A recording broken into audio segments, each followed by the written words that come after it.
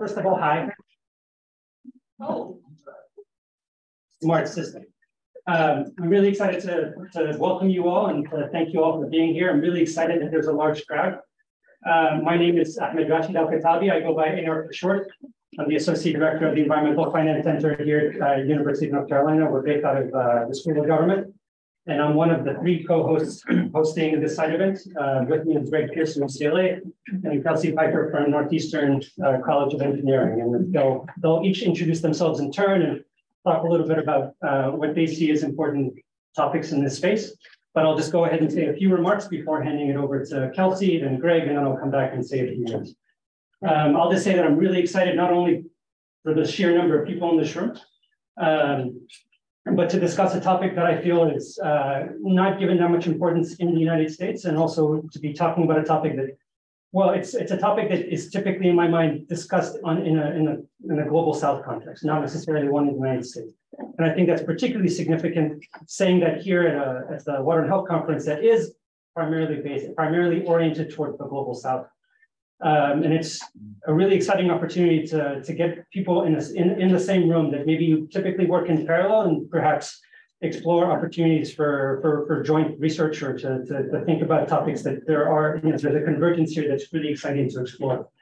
I will also say that it's the timing of this conversation or this side event is particularly exciting as well. We're in a moment where there's increased public awareness around the difficulties and the financial struggles that a lot of water systems in the United States are facing. And it's, and all the funding that's necessary to get access to safe and affordable drinking water to folks in this country. So with that, I'll just quickly overview what to expect from this side event if my clicker decides to work. And it does not want to work.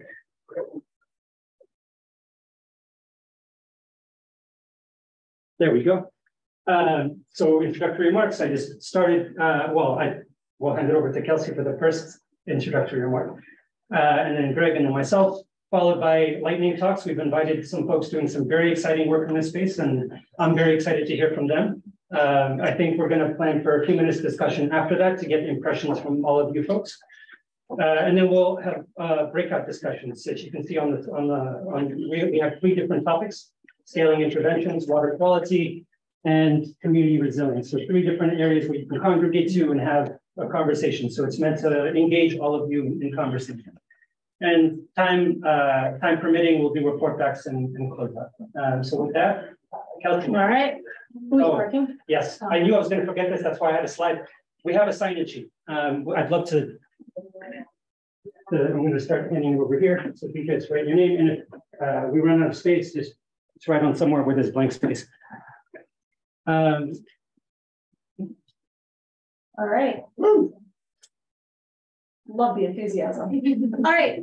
So Aaron and Greg asked me to kind of orient people. We're going to have a lot of great lightning talks. I don't go into much more detail. So I'm supposed to give a broad overview of, if you know nothing about decentralized systems, private wells, whatever language you want to use, I'm going to give you the broad introduction.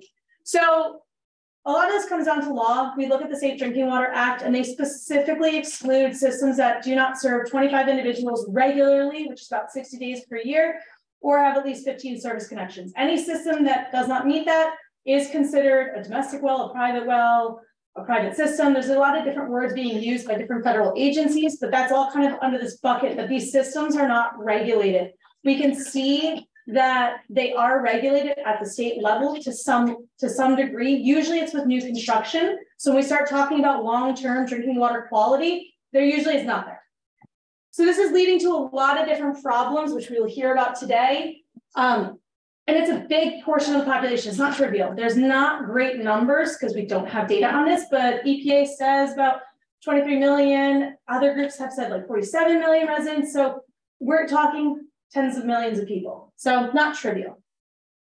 So kind of as we talk about lightning presentations, I thought it would be just to orient why do we see different water quality problems. So if we think about water quality, the first thing that's going to influence what we see in these studies is what is being supplied by the geology. That's going to dictate the groundwater supply, and that usually is untreated and going into the homes. So what you can see is a lot of studies have been done thinking about what we know from the USGS perspective. We've got usually about 9 main aquifers that we look at that can have hard water, more corrosive water, and all of those are going to dictate how water interacts with the bedrocks and then subsequently through the system. And so that's really going to drive a lot of the differences we see between the states that are reporting on well water quality. The other piece that's really important is thinking about what type of system we're sampling when we talk about private systems. So most commonly what we have are drilled wells. These are done by someone with drilling equipment, usually a licensed driller. They tend to be deeper. They can be done in any geology. Our shallow systems that sit in our water tables, they're called water table aquifer wells, drilled wells, bore wells. Again, it really depends on where you're located, but these are shallow systems. They usually don't go more than 30, maybe 50 feet, whether you're hand digging, augering, or you're pushing the system in. They are in low yield aquifers. They are usually our most contaminated systems. And then again, if you're talking about wells or versus all systems, we have a lot of work with springs, whether roadside springs or people that have them on their home in boxes and collect that water and divert that into the home. So we can start to see we have a lot of geology and a lot of different system types. And then we add in the human behavior piece. We then have people, whether or not they want to add treatment, whether they know they even have a private well. We often ask, do you get a water bill? And that's how you distinguish who's on a municipal system versus a private well. And so all of these things coming together start telling us a lot about water contamination issues, but these nuances are really important as we start thinking about this holistically across the US.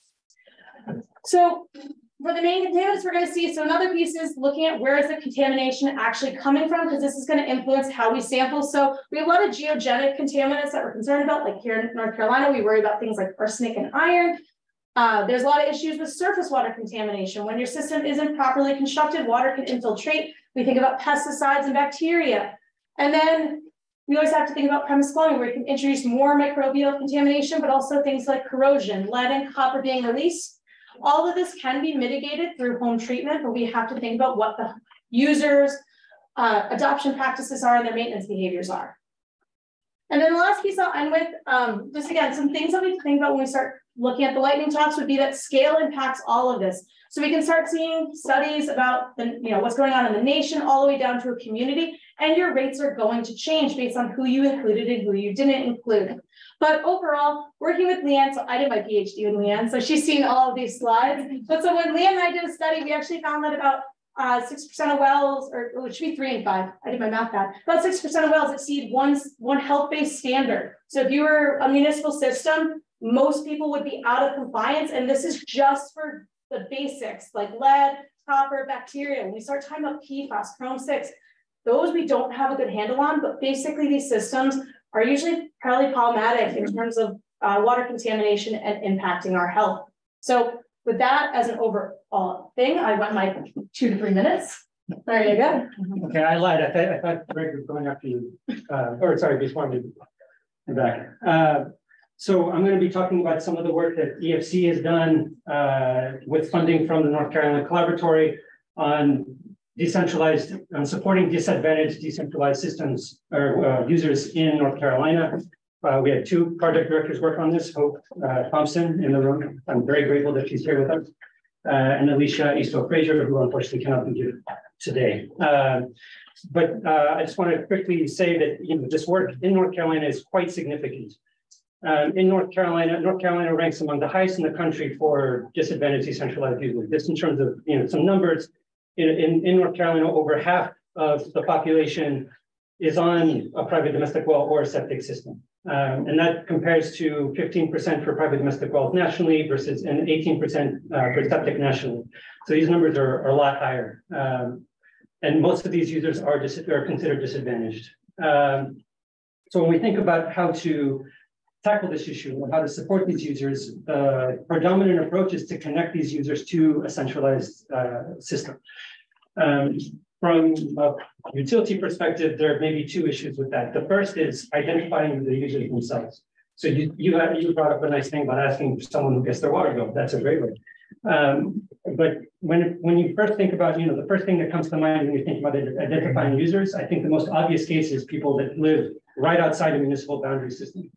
But there are tons of people that live technically within a boundary, that live in so-called pocket communities that are not actually connected. And identifying these users is quite challenging. I mean, it not only requires technical, like GIS, but it also just requires local knowledge to be able to create a map like the one you're seeing on the slide. And who did a ton of work making that map. The second is the cost to users, or the cost to the households, or sorry, the cost to the utility per connection. So in North Carolina, in 2011, an annexation law was passed, and it requires a municipality to pay the cost of infrastructure, to extend infrastructure to an area that meets certain disadvantaged criteria. And that is, in many cases, not feasible for a lot of citizens that are struggling financially. They struggle to pay for their own, cover their own capital costs, let alone extend. And sometimes, these systems also struggle with applying for funding to extend their infrastructure. When we think about it from a user perspective or a household perspective, they're users that have the option to connect, and these households have to consider trade-offs, right? They have a mental cost benefit analysis to do. If they want to stay disconnected, they need to consider the cost of perhaps installation of well or septic systems. They definitely need to talk, unless they purchased it, inherited it. They need to maintain it. There's some learning costs associated. They have to learn. If they don't already know, they have to become comfortable and know how to maintain it. You have to maintain strict regulation or keep up with regulations, or perhaps lose that system entirely. But on the plus side, they do. One of the main driving motivations for being disconnected is that they have a sense of autonomy, or there's a distrust of government in general. When they connect, they have to pay connection fees or a monthly bill. And often it is cheaper to get them to connect to a system, but that's not always the case. Sometimes it is more cost effective to support disadvantaged users rather than having them connect. And that's typically the case for places where there may not be a municipal system at all, or where a water system is really struggling to maintain their services. There are lots of opportunities out there for funding. Most of these are loans, some of them are grants, and they're all geared towards different interested parties or different stakeholders. Some of them are more towards the community, some of them are more towards the households. But there are gaps in the funding opportunities. And I will just a couple quick notes where I see opportunities for further work. I think there's opportunities for program evaluation to see what elements of all these different programs are working, what's not working.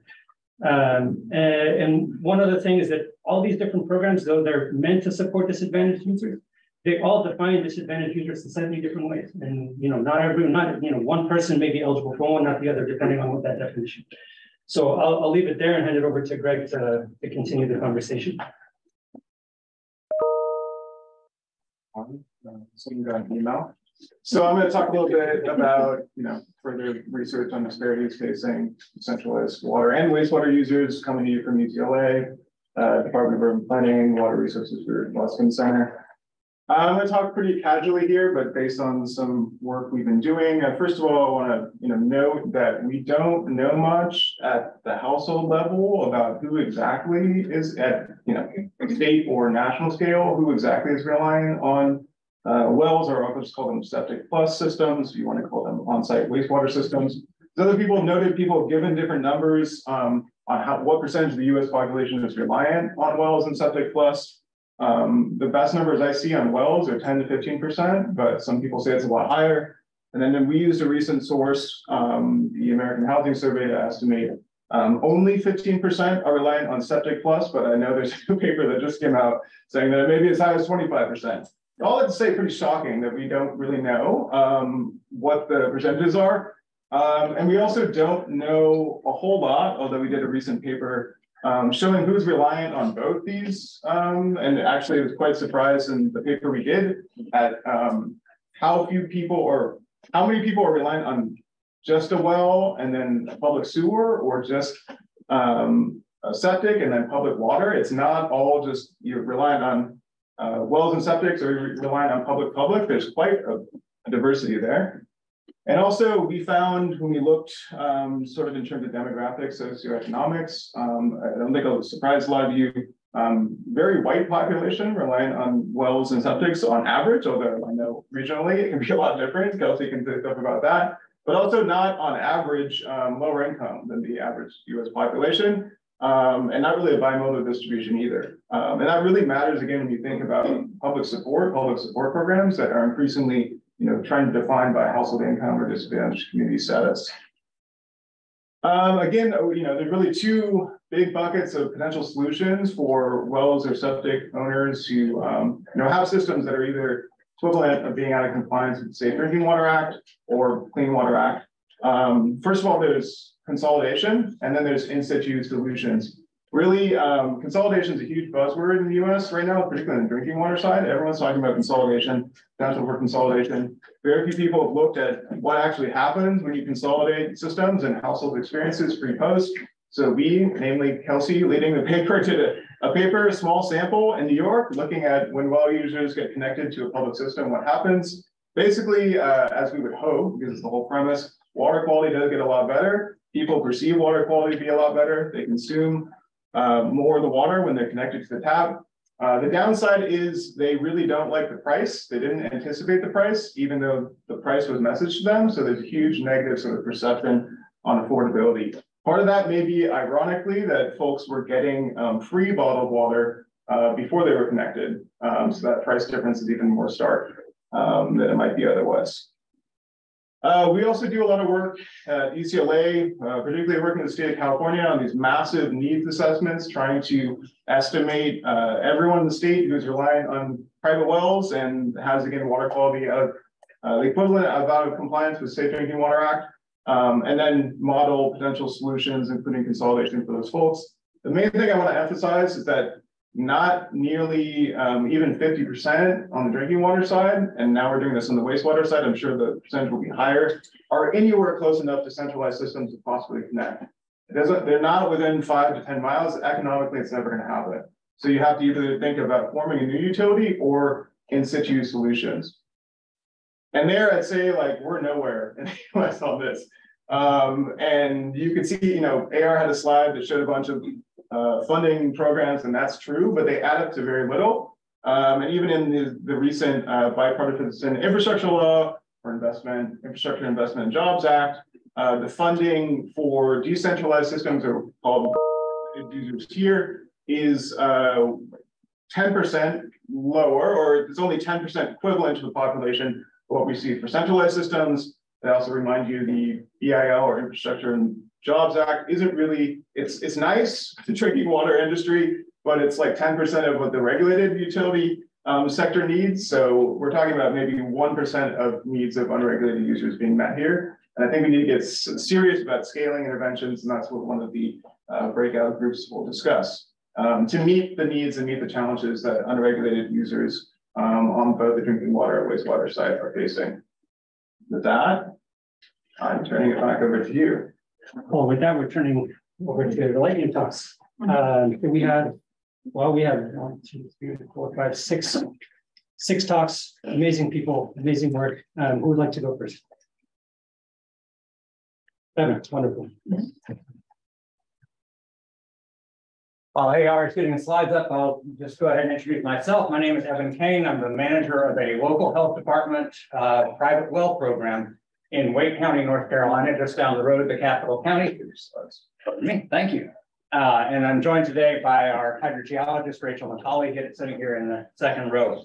Hopefully everybody can hear me okay. I'll be really quick. But I'd like to make a point that Wake County is a microcosm for private wells nationally, at least in terms of who is served and the challenges they face. We are not a microcosm in terms of the level of investment that we have applied to the problem. Your mileage may vary in your county. So Wake County, we are served by, we think we have about 40,000 private wells in service, currently serving about 90,000 people. That equates to 9% of our population. These are not a vestige of some rural past. We are installing 300 new private wells each year, roughly. We field about 300 requests from individual households for us to come out and collect a fairly comprehensive suite of water quality tests each year. We also, like the national situation, have a fairly diverse well user population. Red here means poor economic health by census block group. Blue means richer, essentially. And the size of the white dot is our estimated percent of people relying on private wells. in those areas. So we have affluent communities up near Falls Lake Reservoir in the northern part of the county, where people are moving into the county and into the state and buying new houses with private wells. We also have people who were born into a house with a private well and have really no option but to continue staying there. We have people with limited English proficiency living in rental housing, et cetera.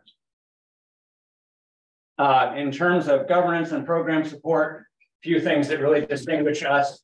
We were one of the first counties in North Carolina to begin requiring permits and inspections for new private wells. We started that in 1987.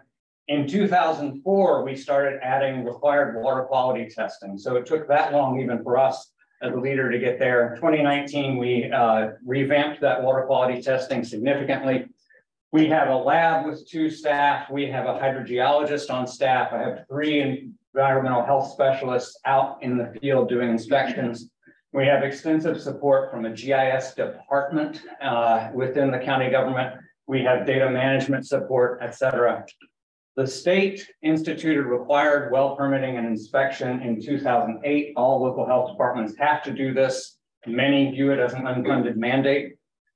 The State Department of Health and Human Services provides oversight and guidance to the local health departments, and the Department of Environmental Quality responds to human-caused contamination. In Wake County, we've got about 2,300 known releases of contamination to soil or groundwater, and more than 1 in 10 wells exceed safe levels of uranium or radon from geogenic sources. You move to, say, Union County, it would be arsenic instead of uranium and radon, but the geogenic sources are there everywhere you go. We use the resources we've got to do things like extensive contamination review whenever we permit a well, and we set testing requirements based on that contamination review. And we also have resources that we're able to use to do contamination investigation. We find contaminated wells that the state did not previously know about, and we fan out to neighboring households to let them know about the threat at the neighborhood scale. And then we actually even have the resources once in a while to do something like notify half of the well users in the county, 19,000 in this case in 2019, about the potential for radionuclides in their well water. A big theme of our program is removing barriers for well users. So we do things like we've bundled our tests into packages to promote comprehensive testing, rather than trying to discern the difference between chloroform and coliform for someone who doesn't really know anything about water quality. We've got income-based discounts for testing fees. We have a lot of linkages to funding and financing programs and try to help people connect to those. And we even have instituted a pilot program within the county with ARPA money to help pay for repairs for wells and septic systems. And we make ourselves available to talk to basically any audience that will have us. Real estate professionals are a big one we like to talk to, because that may be the only time people think about where their water comes from when they're buying a house. And then a big part of our role we see ourselves in as a liaison between the well user and myriad other agencies, whether it's state, local, municipal utilities, et cetera. We try to at least be the first point of contact and then say, we know who needs to be involved next. And getting to challenges from my perspective, sitting here 8 years with the health department, empowering the local health department is a big thing. We have tremendous resources in Wake County that most health departments do not have. We've got the staffing, we've got the awareness, expertise, we have data management systems, GIS support. We're aware of funding and financing opportunities.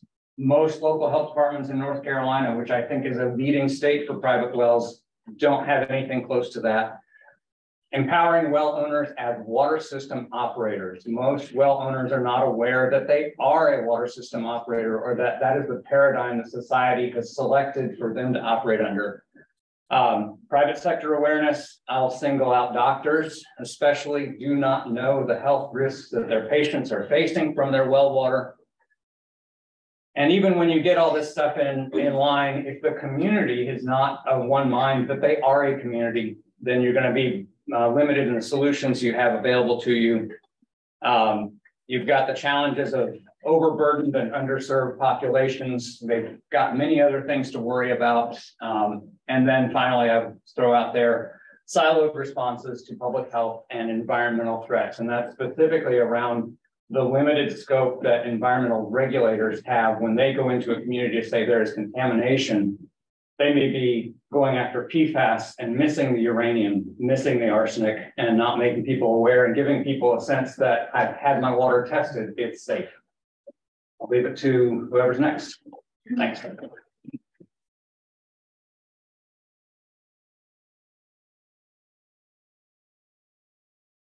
would like to go next?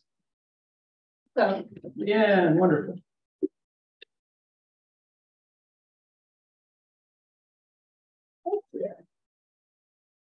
all right, so as we're getting set up, I'm Leanne Kermitas and I'm at Virginia Tech.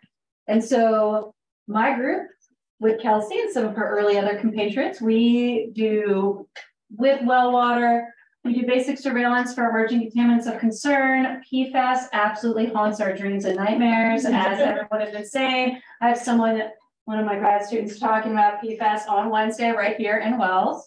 We do some work with linking to actual health outcomes, but I'm going to leave that for Dr. Cohen, who's really the leader, and I'm going to make him go next. Demographic predictors. Sorry, I'm always the comic relief. Socio-demographic predictors that folks have been talking about.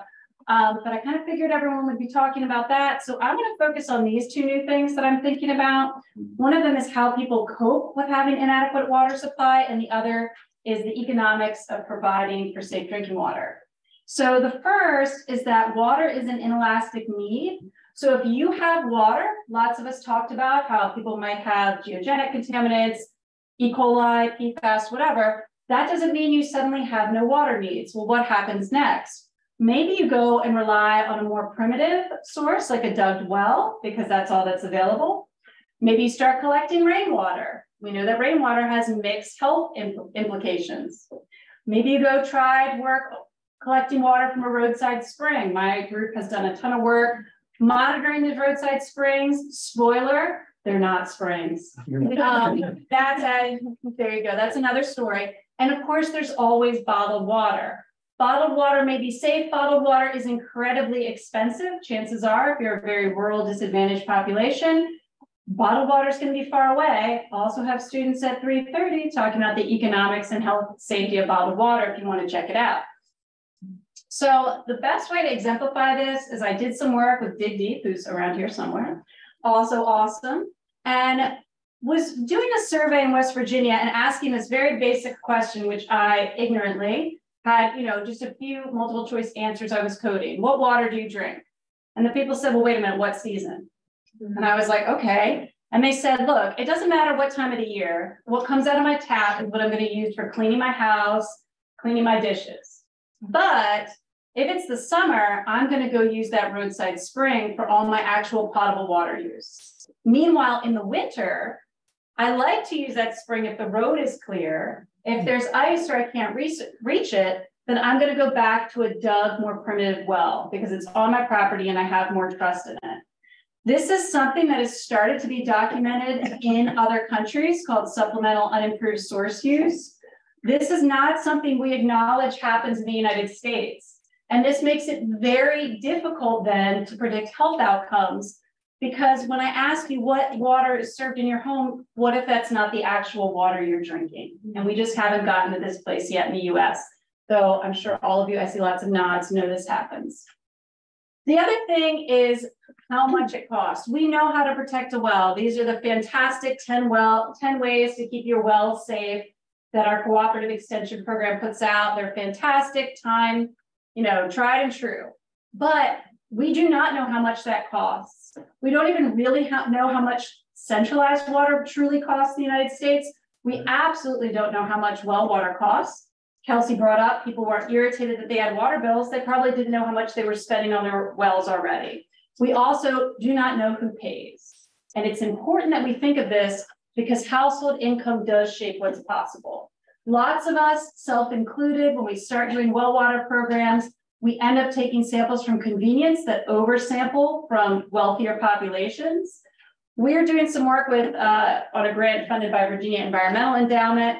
And this is very preliminary data, so it's like in Excel and not pretty. But what we're seeing is that if you look at treatment by income, right? People who are making close to $100,000 or more, 3/4 of them have treatment. And notice that that links in health-based or treatment for really conditioning purposes. Less than half in our lowest bracket, so less than 50,000, have treatment. So we know that income shapes what's possible and what people are drinking at the tap. And I hope that I was under 3 minutes. And now I'm giving it to Alistair, who doesn't get to the time.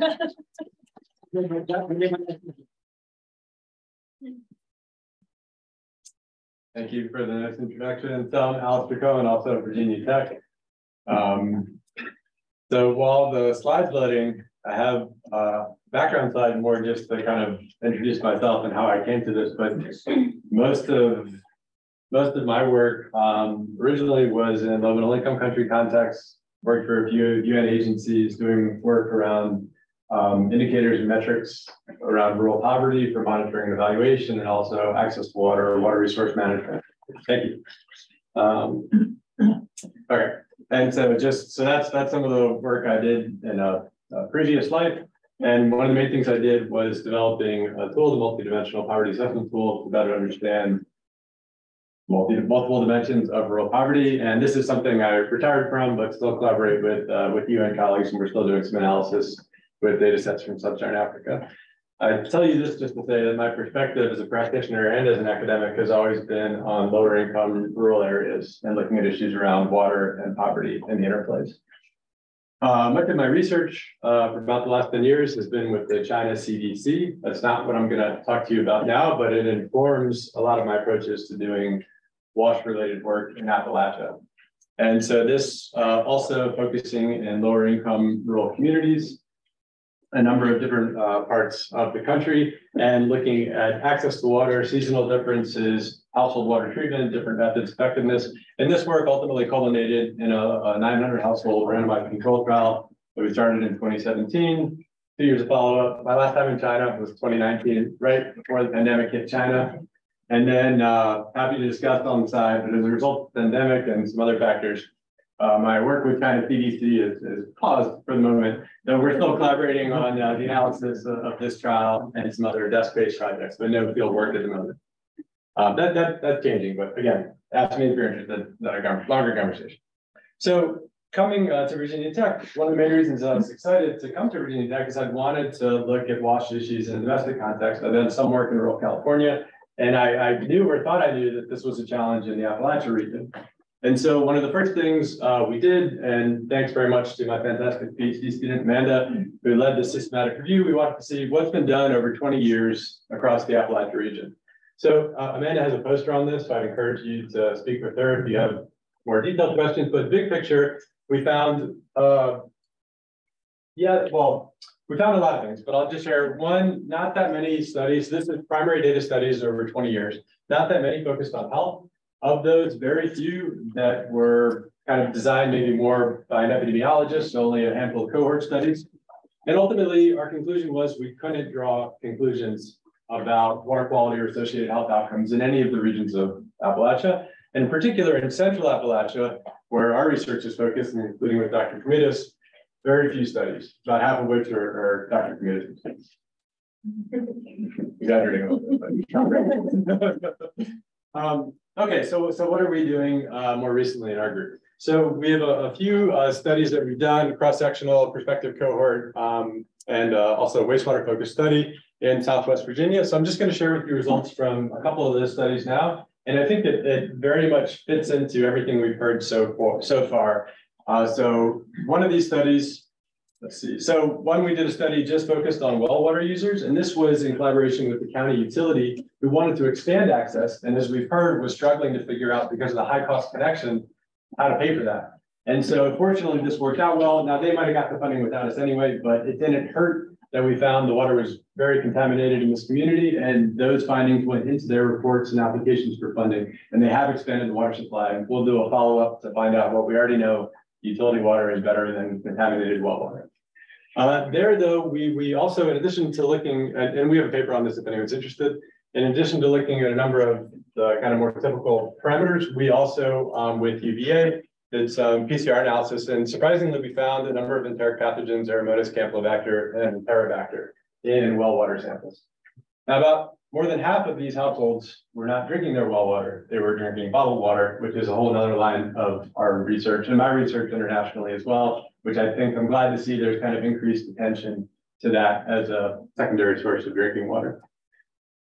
So also in this area, and I should mention, these are very low income households. Sorry, this map is from our nonprofit partner for this cohort study, along with East Tennessee State University, UVA, UVA-Wise, and others.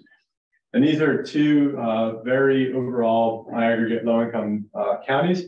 The households in the study, about half of them, their reported annual income is less than $20,000 a year. So very low income. This study, we're looking not just at well water, but households on utility water, 9 different community water systems across the 2 counties, well water and spring water.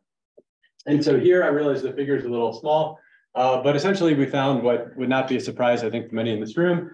Fortunately, the utility water looked pretty good overall. We have another side study looking at chlorine residuals and disinfection byproducts, some minor issues. But I think that's a challenge in any rural area where you have utilities providing water over such a long distance and the travel time is so long. But so we saw the E. coli contamination was highest in the spring water and then also in the well water. Fortunately, in this area, we didn't really see much of an issue with metals. That has a lot to do with, as discussed, the hydrogeology in the region and also the home premise plumbing. So we get three sets of samples from each household to control for impacts from premise plumbing. We also collected saliva swabs, and these results, this is in collaboration with EPA, and I have a really pretty figure, but I thought it's only fair that I get their blessing before I share any of this publicly. So these are some of the outcomes that we have, this is 33 households, 83 individuals, 48 of which agreed to provide saliva samples, 44 of which we were able to analyze. And so I was a bit surprised by how much evidence of stork infections with Cryptosporidium we saw. Campylobacter wasn't as much of a surprise. Hep B, we just saw 1. Helico, I feel like that's not so surprising. Probably half the room has had stork infections with Helicobacter. And then norovirus, almost everybody had one of, under rate different variants of norovirus. But this, combined with other reported health outcome data we had from individuals, including on 7-day diarrhea, these rates are high. And even for a low middle income country context, these are relatively high. So in both of these studies with only 18 and 83 individuals, about 10, 11%. Now, the usual caveats apply. This is, there's a recall bias and other factors involved. We did see associations in one study with E. coli detection and not in the other. And that also kind of aligns with the literature. E. coli is not always a reliable predictor of gastrointestinal upset. Lastly, I'll just mention, we're also doing some work, also led by Amanda and others, which you also have a talk on that Thursday. Yeah. Looking at wastewater-based surveillance, but in rural areas. So better understanding how do we need to characterize, or how could one characterize sewer sheds to understand, can you sample, there's much more to it, but simply put, can you sample just at the wastewater treatment influent and get a reliable signal of pathogen trends? Or do you need to sample at multiple points in the subsewer shed? And what type of sampling? Is grab going to be enough, or do you need to do composite samplers? There's a lot more to it. I think it's really fascinating work. I'm biased, of course, but please speak with Amanda if you have questions. I'll just wrap up by saying we have a number of future projects, planned projects with Virginia Department of Health, with another healthcare provider in the region, including with East Tennessee State University. And our big picture perspective is for focusing now, we're shifting to focus on households on well water and spring water, where the cost per connection, the utilities are telling us it's just too high, right? So it's kind of like I think many of us are in the room for, well, what are some alternative strategies? So one, I just want to throw out there for potential discussion later, which is not something we're doing right now, but I'd be interested to. From my time in China, there's a company there, and I'm not recommending this company, but just the model that they use. So it's essentially modular microfiltration. And so this is a decentralized approach for centralized treatment, but with decentralized management and oversight. So they have these kind of buildable, stackable modules that can be scaled based on the rural population served. There's nothing too fancy with the treatment, microfiltration, And then they use cell signals to monitor physical chemical parameters like pH, total suspended solids. And then if they do see an issue, they send a centralized technician out to provide service. So again, maybe that's a stretch to think about for somewhere in the States, but hopefully that's the kind of thing we could talk about today. Thank you.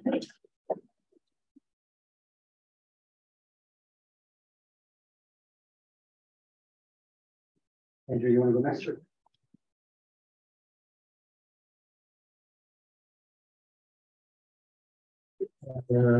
Please.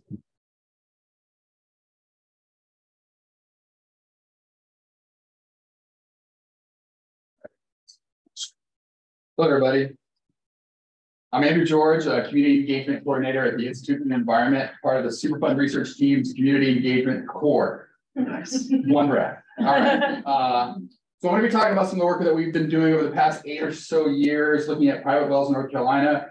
Maybe this is kind of a small case study on how potentially you could think through the process of recruiting people, checking out their water, seeing what's going on with the contamination, and then moving them toward centralized water systems.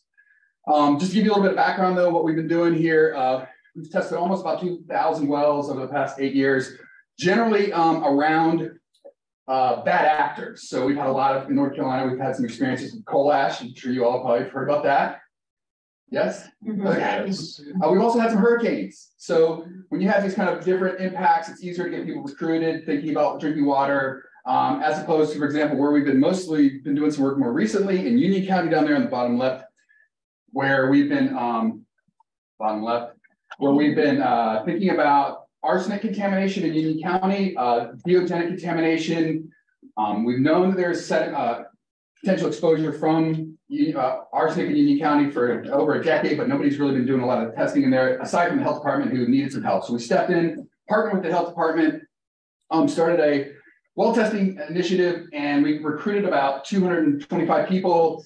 20% of the wells were above the MCL for arsenic, maximum contaminant level for arsenic. Now, those are levels that are set for public water utilities. They're not strictly based on public health. So if you're actually managing your water for your family, you're not going to be making all these trade-offs or what it costs to serve 1,000 or 10,000 people. You're worried about your direct impacts on your family. So you don't want any arsenic in your water. And you can see here that in addition to the 20% or so above the MCL, we had a substantial portion of people in the level with at least some detectable levels of arsenic, many of which had children in their homes. So in order to do this study, we just did general recruiting with the health department. We sent out a way to people, have people sign up online. We worked with a group called Clean Water from North Carolina. It's an established 40-year NGO in the state that we've got a lot of experience with. Hope Taylor was one of their executive directors. And then in addition to recruiting, once we got the results back, we immediately sent people a note saying, hey, stop drinking your water. You've got arsenic off charts. We don't say that, but basically, hey, there's something going on with your water. Please let us send you a pitcher filter. So in the short term, we give these people these pitcher filters called zero water pitcher filters. We test them in the lab. We have no financial connection to the company, but they work really, really well. And the company's actually hooked us up with free filters in the past for some other campaigns that we worked on following some of the hurricanes. So call people up, tell them about their water. We send them a pitcher filter, and then we also invite them to the community meeting, and they come to the meeting, they get to meet some of their other people, and then we show them what's going across the county because they don't know what's going on with their neighbors because all participants are invited and everything's private, which is one reason I think it's more, UNC does a pretty good job of recruiting people because we keep all the results private. If you test with the county, it goes up on public, goes up online.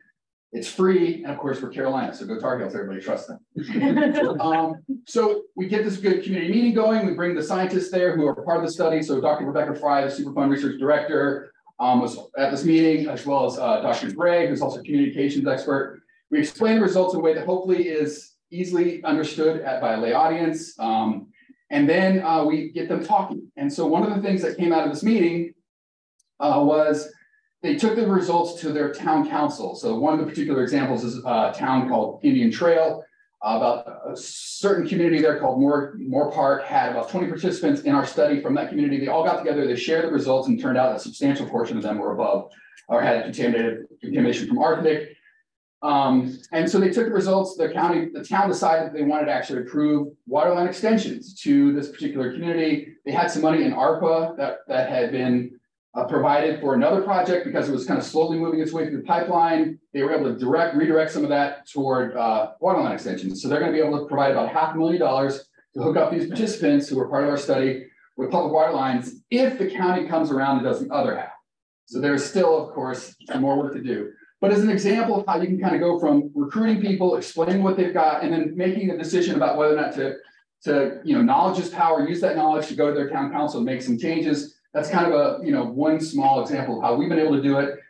We've also looked at some other examples. North Carolina, Wake County, there's a community called Apex, which also went through this whole process, a really interesting case study. We did some interviews there, and it turns out like they did the same similar process, but fortunately, they had some really great support from the county. They had some support from the town. UNC was also doing some testing, and they got water line extended, but then they didn't get the wastewater extended. So now they're actually dealing with too much wastewater, and there's some issues with that. So I also want to just mention that in addition to some of these good case studies, there are a lot of other examples where people don't want to get hooked up to public water because the water might not necessarily be any cleaner. Okay, let me say that again. Sometimes private wells can be cleaner than public water. Okay, in North Carolina, if you're drinking water next to the, Pittsburgh, there's the Hall River. The Hall River is substantially contaminated with 1,4-dioxane, with PFAS that we know about. So I just wanted to flag that sometimes this calculation is not an automatic slam dunk, hook them up to public water, everything's gonna be fine. Sometimes a lot of these private, decentralized systems have good water. But in cases like arsenic, and in cases of PFAS and some of the other examples, radiologicals in Wake County, obviously there's gonna be a really easy solution or a direct solution to hook them up to public water. It's just the steps to getting there. So that was our example. I'd love to tell you more about it. There's some of our research, and I'll hand it off to the next lightning person.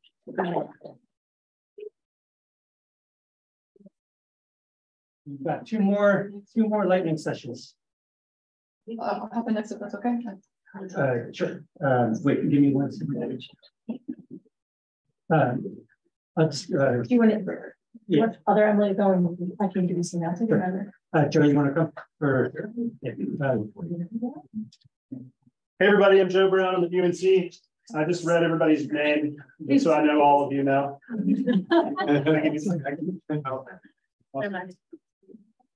And I'm setting a timer because I love to hear the sound of my own voice. So I've been, I work in 2 areas that are related to underserved communities in the US. Most of my work is international, like Alistair. But I work in WASH among people living with homelessness, experiencing homelessness, and also in rural underserved communities. And the one that I work in the most is in Alabama. So Alabama's Black Belt, which is, it happens to be where I'm from. And that's the reason why I'm working there.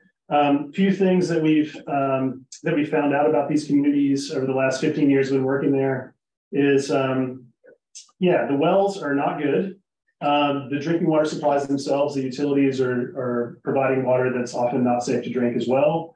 And the sanitation situation is really bad. As bad as the water situation is, this whole area is a place where the geology is very unfavorable to on-site sanitation. And so there are a lot of failing septic systems and a lot of straight pipes. Some of the counties down there in this area have as much as 50% of households using straight pipe. That's to say, no containment of domestic wastewater. So I'm just going to describe like one very small part of an ongoing series of studies that we've been doing down there.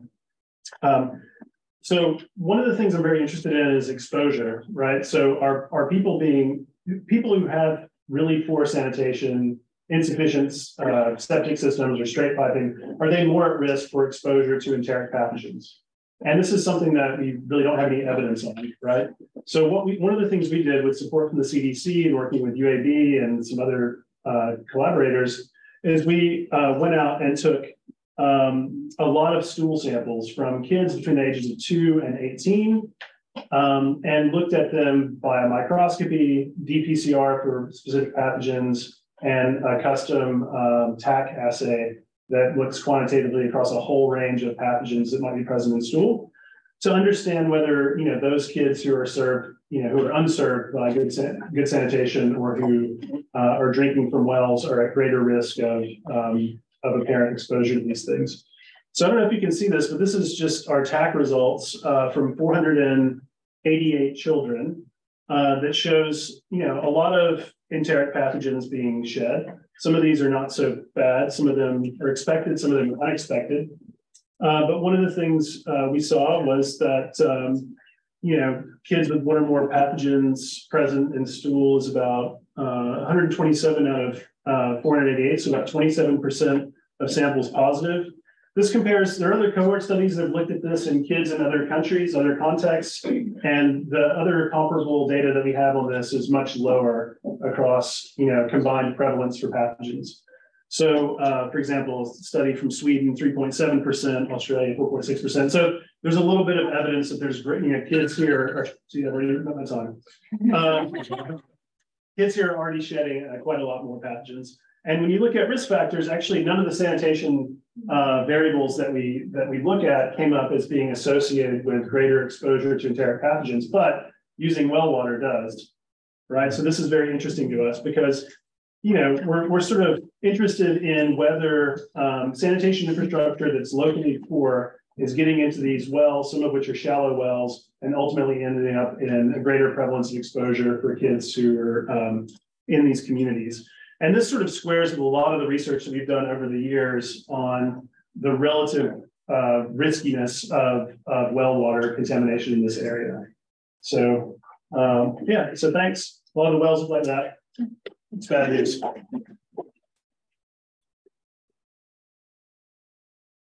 We have 2 more presentations. What are you going to say? Either Emily. Either Emily. So I have your slides, so you can go ahead. Oh, sorry. And then I need to know this one. Hi, everyone. So I'm Emily Kumpel from the University of Massachusetts Amherst. I'm a professor in civil and environmental engineering, and much like Joe and Alistair, a lot of my work was very internationally focused in low and middle income countries until arriving at UMass. And then, and especially in a rural area, and looking around, it's starting some work with small water systems and private well and septic owners, and realizing that a lot of the same challenges that I had been thinking about and addressing other places in the world were actually very, very relevant right in my backyard. So I'd say 3 of the main themes that come up as I think really important areas, and ones that we work on in particular, is thinking about kind of who has what where. So just sort of getting better data about in the US about who is actually on decentralized systems, but also a caveat, and I'll show some of what we're doing. We are getting to a very fine level, but I am very aware of some of the ethical implications of also making that data very public, especially at a very fine level, because of potential for penalties or potential for enforcement, or also housing values, a lot of things. So that's something we're still grappling with, but it's something to sort of note as we're talking about these things, about getting better data. And also how to support those that are on decentralized systems. So one other area is about decisions about things and the systems to maintain home water treatment or options for home water treatment, and also other sorts of infrastructure at home, such as home storage. So I'll bring up 2 examples. Thank you. So one is, so we actually are funded by the Massachusetts Department of Environmental Protection and their well driller program to manually sort through their well drillers database and clean all of the locations. So it's a lot of wonderful undergrads working many hours and going through tax assessor records and many details. We are 180,000 in of 200,000 in their database, trying to actually parcel map all of these wells. So this is the current map. However, one note is if we go by some of that 15 to 25% range of who might have wells, there's definitely at least 2 to 3 times more than are even in this database. So that'll be the next step, is finding the missing wells, which I know Kelsey has also been investigating. And then thinking about also digging into the demographics to try to answer some of these questions that we've been talking about, particularly for Massachusetts, about how old are the houses that are on wells versus on piped water connection, and what are the potential water quality, as well as there's some talk and action towards regulation, much like Title V for septic tanks, where when you sell a house, you would have to also provide an inspection and information about a well in Massachusetts. So thinking about some of the regulatory implications of this.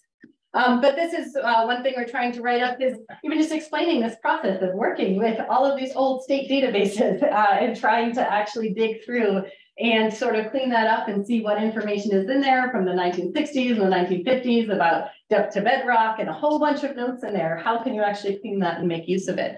and then generate data that could be used in other places in order to map wells, which I'll get to with the next one, which is we are most of the way through a process to identify who in the US is on septic versus on-site sanitation on a parcel level.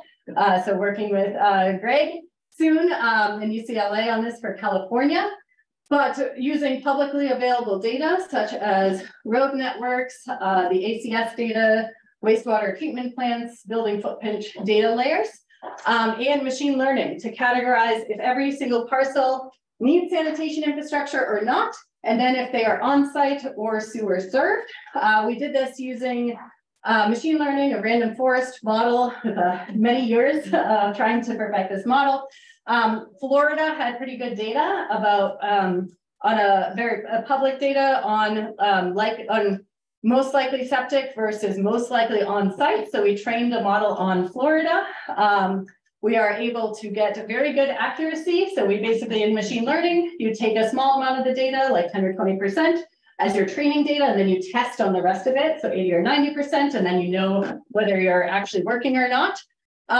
So yeah, our average in Florida is at 97% with our last model. We actually took that same model and then working with some data from the Virginia Department of Public Health, from several of the counties, I think actually about 15 counties in Virginia, but they actually did have data. We actually just used that model there and got 85% without any Virginia data. So we are in the process of scaling this up for California and for the rest of the country. So stay tuned. We will have parcel level data, but as I mentioned, there may be concerns with releasing parcel level data. So this is something that we'll be dealing with, but it's a method that we think can work in many places. So obviously these are just 2 states, but there'll be more coming soon, and I think could work for private wells. So I think just having better information about trying to understand this will be useful for planning and investment and just sort of and understanding who is served by what.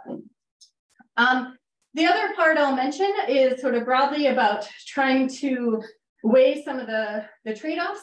We did a project recently on, this was actually for small water systems, so not decentralized, but this was systems that were regulated as a public water system, but trying to understand, so these were ones that were out of compliance with Safe Drinking Water Act regulation, and they were trying to decide about whether they should improve the centralized source. They already had a centralized source, so it was about improving the treatment versus installing household water treatment in every single home or point of it, so either point of entry or point of use. And actually some of the interesting implications I think for decentralized is actually get to the model that Alistair mentioned earlier, because it involves, in order to do this in a regulated public water system, it would actually mean centralized monitoring, centralized maintenance and repair, and all of these things that could actually be scaled out to those with private wells. So we had 4 communities that we worked with, and this was we didn't actually implement, this is a model, but based on real places in 4 different states in 4 different EPA regions, and actually compared a triple bottom line analysis of cost, environment, and health exposure for centralized systems versus 2 different actual point of use or point of entry devices. And by and large found that often the cost was much cheaper for the centralized, but again, this was making a small improvement to an existing centralized source. So this would be very different if you were installing a brand new pipe network. But in the process really also helped to identify some of the challenges with the household water treatment that is on the market. Never mind trying to even find which treatment might actually be available to you and what it might actually treat and what sort of performance indicators. So I think there's actually a big room. I know internationally, there's been a lot of focus on household water treatment. I feel like not as much in the US, and there's a lot of room for improvement there for those on decentralized sources. And also working currently with an EPA project with the Association of State Drinking Water Administrators on state approvals and piloting of new and innovative technologies, particularly for small communities, but also for those on private wells, to try to understand how if you pilot a technology in one place, it could be approved in other places. Again, for decentralized systems, they don't necessarily need approval, but the state may still, there can still be a role in here in trying to collect data on which technologies might be most appropriate in most places. So that's probably my 3 minutes. All right, so we have one more lightning talk. And then I think we're gonna pivot to not doing breakout groups because we've had such a successful session here. We're out of time. We're gonna do a group discussion on both, I guess 3 things. First, the 3 themes that we were gonna have breakout groups on. Secondly, if you have questions or comments for any of the speakers, and third, you want to share about your own work or pivoting off of this topic. And then I'll also say, we thank you everyone for signing up. It's amazing how many people are in this room. We did frankly not expect as many people as we have here. So thank you all for coming. We will email out the slides to everyone from the lightning talks. And we will also, I think, not BCC, so everyone will send out the actual email list so you all can connect with each other. But to be clear, we're not going to spam you. We're not trying to write one of those synthesis papers that I'm on 15 of out of a group session. So there's not like a commitment by being on the list. That being said, if you for some reason don't want to be in a non-BCC list, let me know and we'll take you off that email. Are we close to? Yeah. Okay.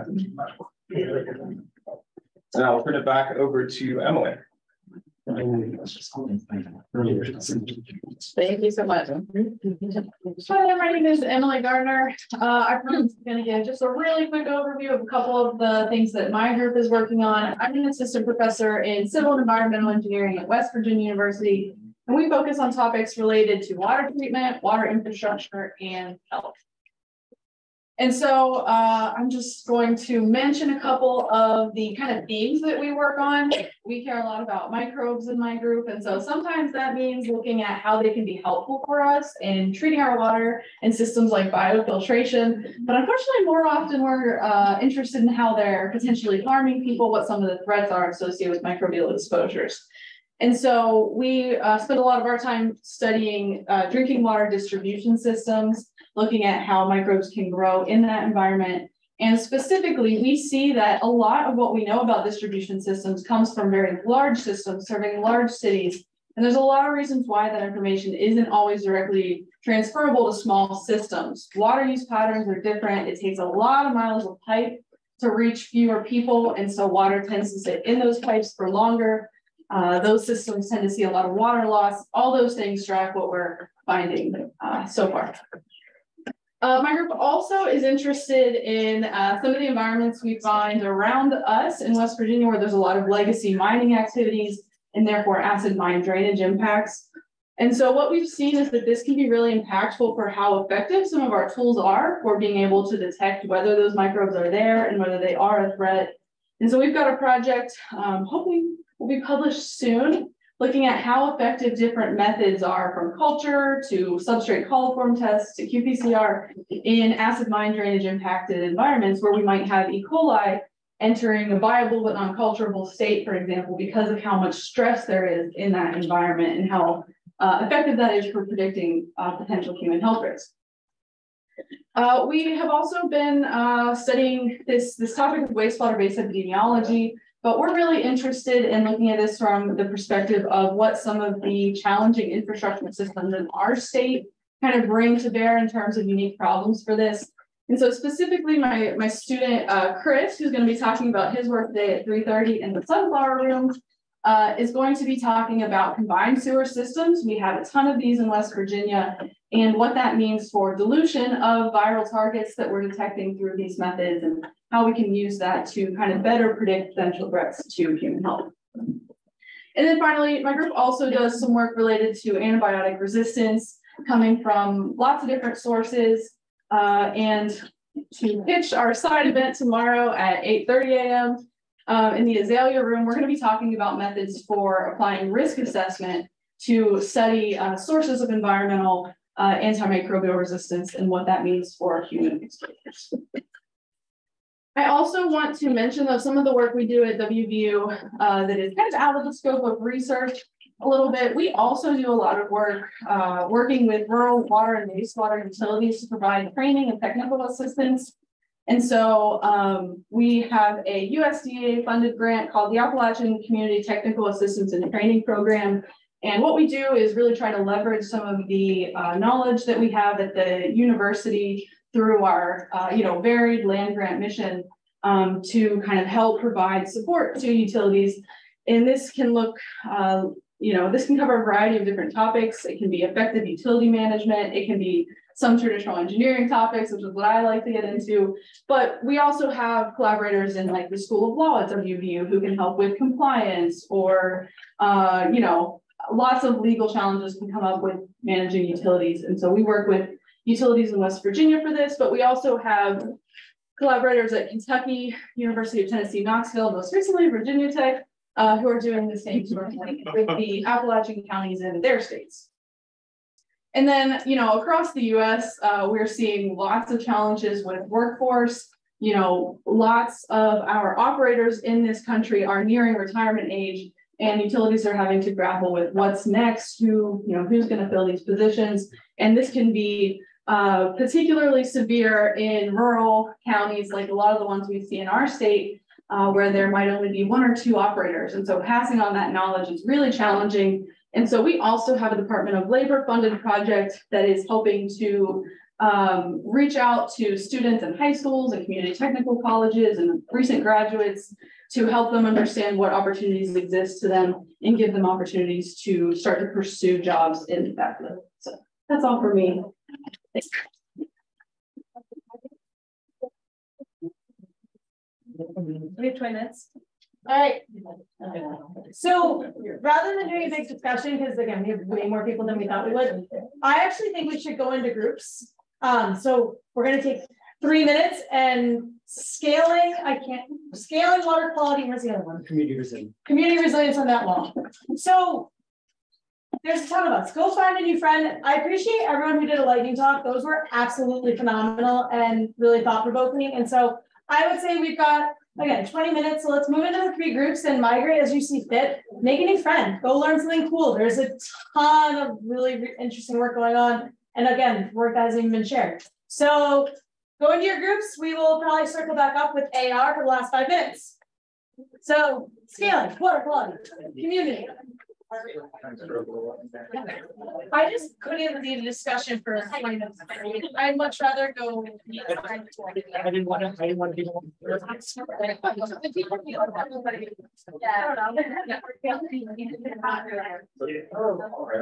Oh my gosh, hi, I'm Kelsey. Do you need to watch me? I'm only I'm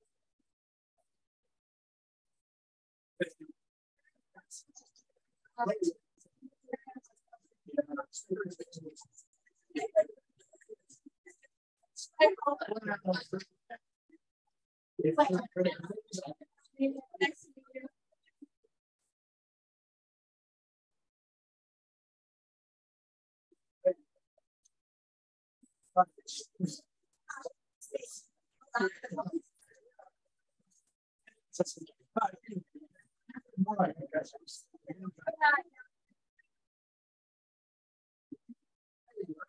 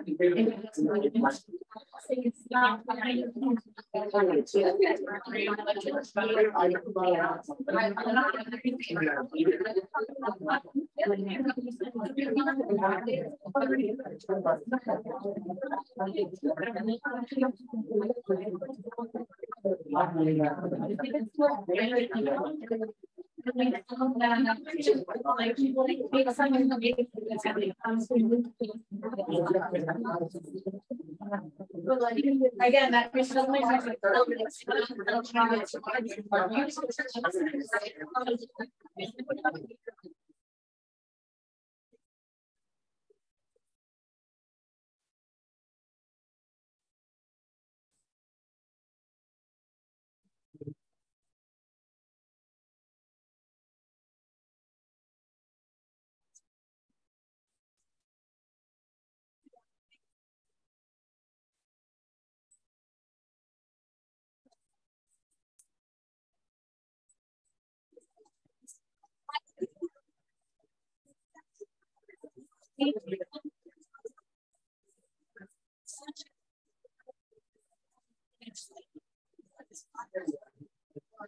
So we did